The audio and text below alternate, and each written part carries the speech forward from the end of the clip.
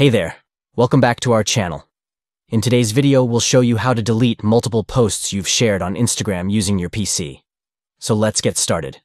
Step 1. Open your Instagram account on your PC. Step 2. At the bottom left corner of the screen, look for the More icon or the three dots.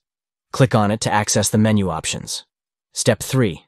Click on Your Activity from the menu. Step 4. In the Your Activity section, go to Photos and Videos and then click on the Posts section. Here you'll see all the posts you have shared on your account. Click on Select. Step 5. Choose the posts you want to delete by clicking on each one. Step 6. Once you have selected the posts, click on Delete and confirm the action to permanently remove them from your account. And that's it.